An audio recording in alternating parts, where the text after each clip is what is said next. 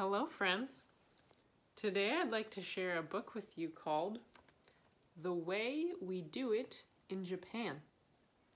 It is written by Geneva, Cobb, Iijima, and it is illustrated by Paige, Billin-Frye.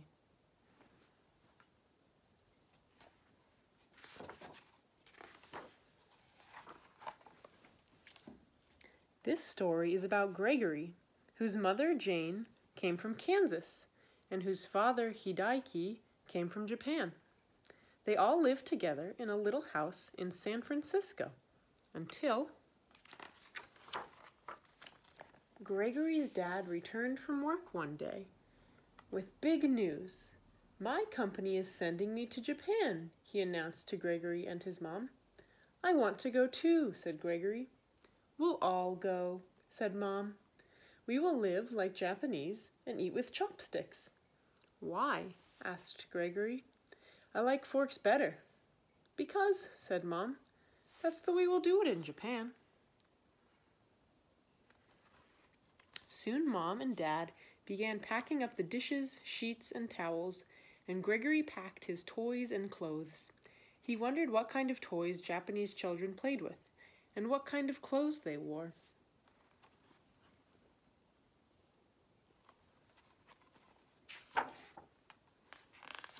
At the airport, Gregory hurried to the plane, ready for the long flight. "Ohio gozaimasu," said the stewardess. "What did she say?" asked Gregory. "She said good morning," replied Dad. "Ohio gozaimasu," Gregory called after her.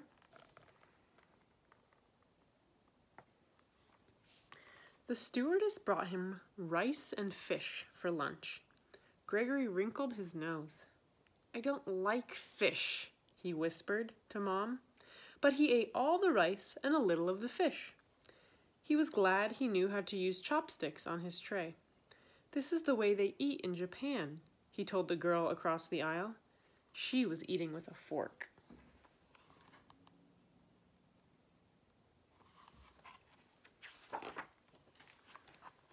After they arrived at the airport near Tokyo, Gregory's dad went to the bank to exchange his American money for some Japanese money.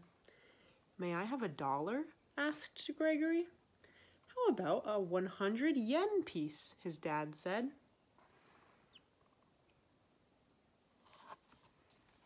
Then they went outside, and Dad motioned for a taxi. "Dad, look! Everyone is driving on the wrong side of the street!" exclaimed Gregory. His dad laughed. "That's not the wrong side. That's the left side. That's the way we do it in Japan."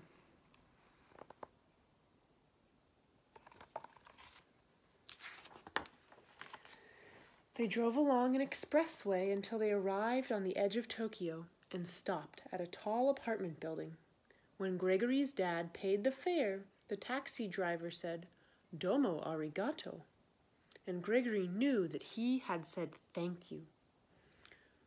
"Do esta mashita," replied his dad.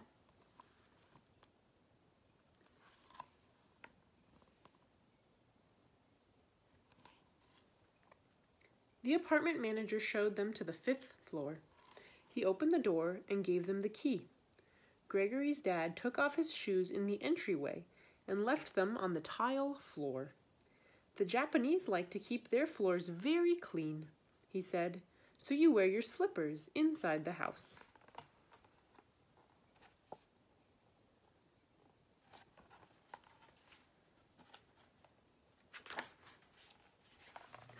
Gregory glanced at the floppy slippers, but he just kicked off his shoes and ran into the apartment to look around.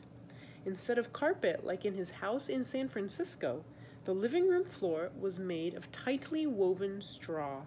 He looked at Dad. Began Dad. "I know," interrupted Gregory. "That's the way we do it in Japan."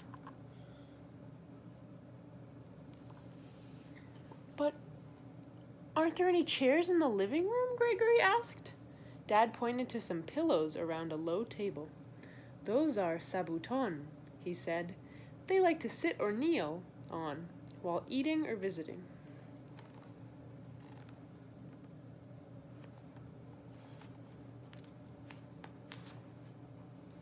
I'm tired, Mom said, sighing. It's been a long day. Let's get ready for bed. Gregory looked around. How will we sleep? He asked. There are no beds in this apartment. Dad laughed. He opened the closet. These are the beds, he said, as he pulled out colorful mattresses. People here sleep on the floor. Wow, that'll be just like camping, Gregory said excitedly.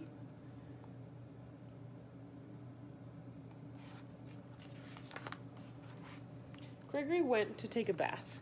The tub looked so strange. It was square and deep, and the shower was on the outside of the tub. The shower is to wash yourself off before you take your bath, explained Dad. Japanese sit with their knees up and just relax in the hot water while they're in the tub.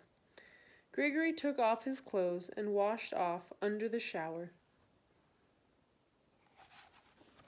When he was clean, he dipped his toe into the water in the tub. It was hot, but he slowly eased himself into it. After his long day, the water felt good. I like the way we do it in Japan, he said.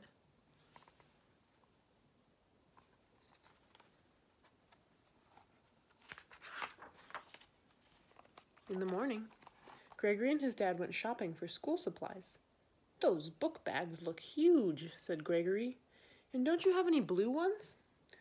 The girls all wear red ones, and the boys wear black ones. That's the custom, the clerk told them.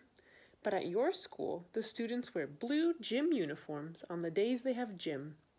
And you'll need a red cap, too. Gregory tried on the hat. It looks nice, he said.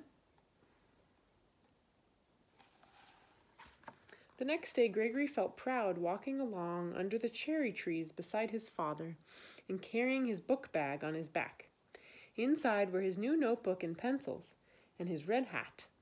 He carried his lunch bag from San Francisco with his favorite superhero on it.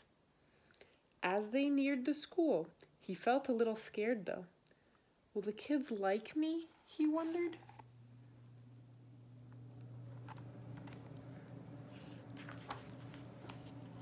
When they arrived at school, the principal spoke to him in English. Welcome to South Tokyo Elementary School. I hope you are very happy. Thank you, said Gregory softly. Then he blinked back a tear as he said goodbye to his father and followed the principal to his classroom.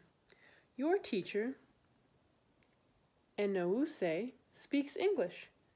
You will do fine, the principal said.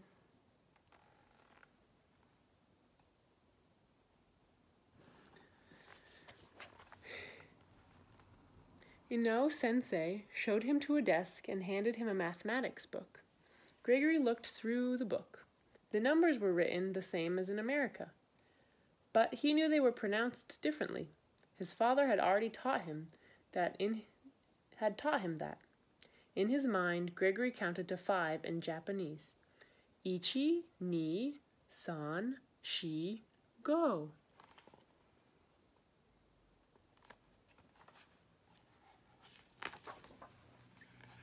But when reading class began, he felt very alone. How would he ever learn to read those funny marks? While the other children studied their reading books, Ino-sensei showed Gregory how to write the letters in the Japanese alphabet. He worked hard and was very glad when lunchtime came. That is, until the children who were kitchen helpers brought in trays of rice, fish, and fermented soybeans. Gregory looked at his own lunch, a peanut butter sandwich, an apple, and cookies. He had the wrong kind of lunch. Out of the corner of his eye, he saw the other students watching him as he ate. His face flushed, and he had a hard time swallowing.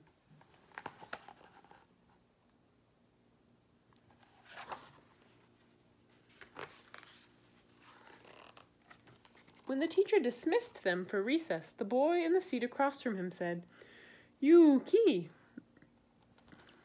and motioned him to follow. On the playground, they played soccer. Gregory liked soccer. Yuki saw that he could play well and smiled.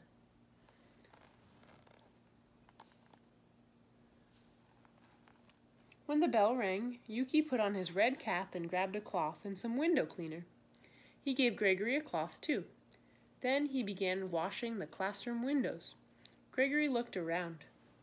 Other children were sweeping the floor or dusting. This is the way we do it in Japan, he thought. It even looked kind of fun. When the room was clean, they returned to their desks for geography class.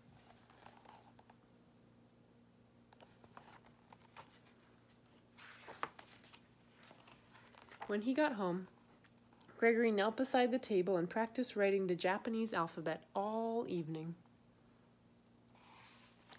The next morning, he wore his new gym uniform and he left his lunch bag at home. Mom helped him put his book bag on his back and kissed him goodbye. Gregory smiled as he walked to school. Today he felt almost like a real Japanese schoolboy. Near school, some older boys pointed at him, and he heard them say, "Amerikanjin." Gregory sighed. He wondered if he would ever fit in.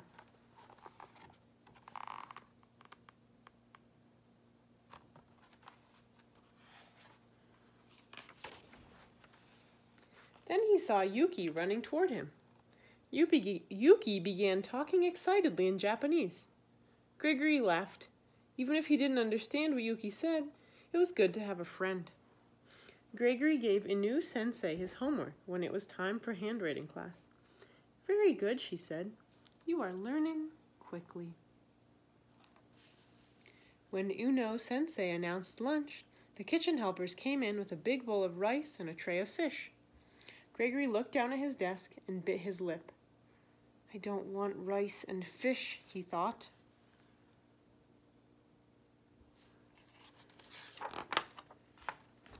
Suddenly, he heard all the children cheering happily. When he looked up, children were bringing in tray after tray of peanut butter and jelly sandwiches. Gregory was confused. He pointed to the rice and fish. "But that's the way we do it in Japan," he said.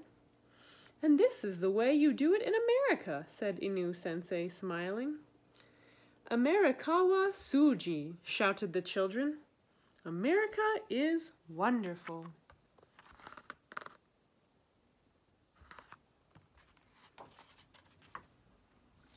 The end.